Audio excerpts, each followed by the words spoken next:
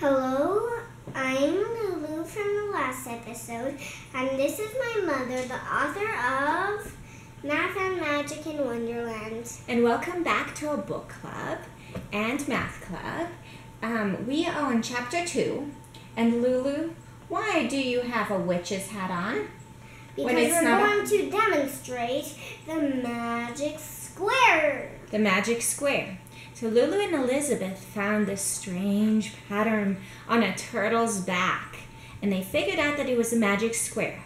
To solve a magic square, you have to put the numbers from 1 to 9 in these cells. And what's magic about it is all the rows, which go across, and all the columns, which go up and down, and even the diagonals all add up to some magic number called the magic constant. Constant means it doesn't change.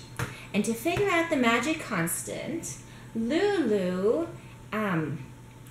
reasoned that she has to add up all the numbers from 1 to 9, because those are the numbers that go in these cells, and divide them by how many rows? To divide them. How many rows are there? Oh yeah, 3. By 3. So each of the rows equals the same value.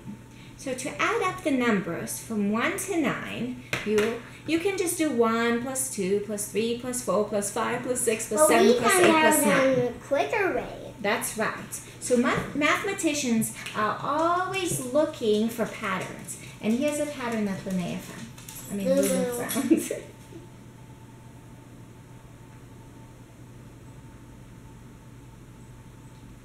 So, each one of the lines I drew on the board equals 10. Because 1 plus 9 is 10. 2 plus 8 is 10. 3 plus 7 is 10. And then 4 plus 6 is 10. And 5 is all alone. He doesn't have a partner, does he? Okay, so then, and look at all these 10s. So I drew 4 10s. And 10 plus 10 plus 10 plus 10 would equal 40. And then don't forget the little 5 at the end. And we have 1 extra 5. We'll just include that guy also so he doesn't feel left out. So it would be 45. 45. So all the numbers from 1 to 9, all the natural numbers, the counting numbers, add up to 45. I'm going to wave my wand and see if I can find out the magic constant. Okay, so that would be 45 divided by 3. So wave your wand and let's see if we can find the magic constant.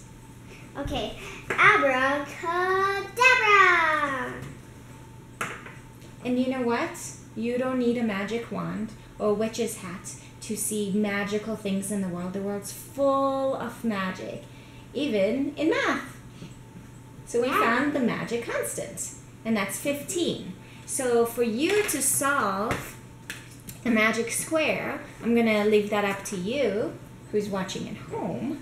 You have to figure out which missing number will make the column or the row or the diagonal add up to 15. So for example here, you'd figure out 9 plus 5 plus what equals 15. And then you'd work on from there. So see if you can figure that out. And I think you have a song for us. Turtles, 15 salmon on a turtle's back. Yo ho ho and a big bowl of yum. Well, you know what? That's a pirate song from Treasure Island. So you better put on your pirate's patch. And a turtle's back is actually called a carapace. Yo ho ho. 15 salmon on a turtle's back. Yo ho ho and a big bowl of yum. How about a carapace? 15 some on a turtle's carapace. Yo ho ho and a big bowl of yum will send us off to a magical place. Yo ho ho and a big bowl of yum. And I want to tell you one more story. is you probably thought you were pretty clever to figure out the sum of the numbers from 1 to 9. And you were. But do you know there was another little boy who grew up to be a famous mathematician who figured out this trick?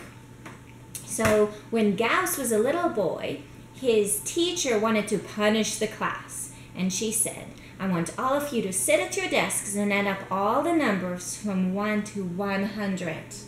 And she reasoned that it would take them probably all day to figure it out, and they might even make some mistakes. So Gauss, even when he was a little boy, was already thinking like a mathematician. So he found the pattern that Lulu figured out, where the first and last number and the second and middle number all add up to the same value. So he did the calculation, he got the correct answer, and boy was his teacher surprised. So sometimes we call this method of adding up consecutive numbers that are all in a row, we call it Gauss's trick. So we learned something new today. Bye for today. Okay, see you next time.